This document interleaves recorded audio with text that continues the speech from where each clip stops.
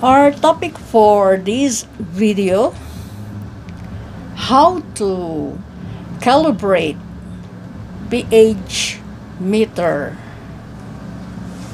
So, we will use Tagalog, Filipino language.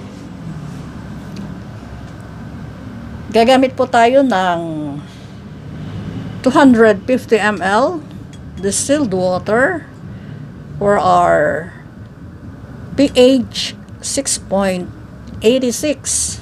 Then another 250 ml distilled water para sa ating pH 4. And then another 250 ml sa ating pH 918. I-mix natin yung calibrating solutions per 250 ml distilled water.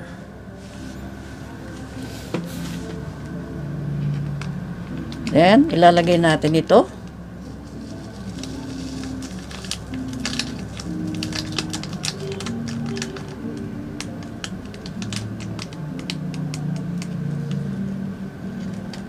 Then, mimix natin mabuti.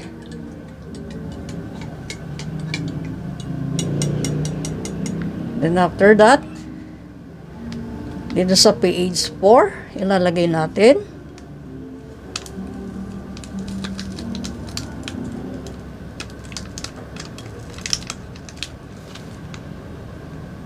Then, i-mix natin. Then, ilalagay natin yung 9.18 solution.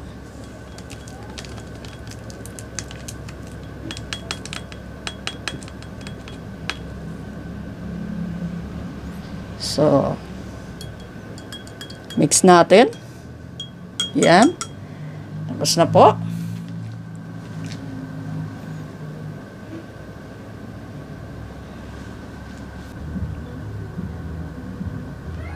Gagamitin natin yung ating pH calibrating meter. Alisin natin yung kanyang takip and then i-on natin. So, 0, 0. So, activate natin dito.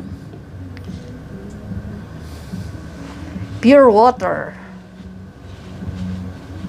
Then, ilalagay natin dito sa ating 6.86 pH.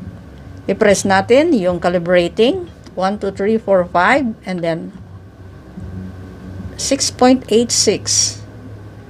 So, kuha natin 6.86. Wag nating i-off. Then, tugasan muna natin ulit.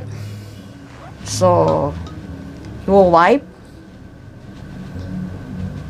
And then, lagay natin sa pH 4. So, then, 1, 2, 3, 4, 5, off calibration. So, kuha natin yung 4. Then, i-wipe natin. Wash, I mean. Then, wipe natin. So, dito naman sa ating 9.18 calibration solution. Press 1, 2, 3, 4, 5 and then off.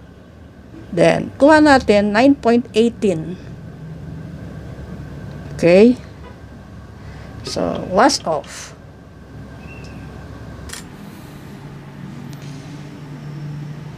Nakalibrate na po ang ating pH meter.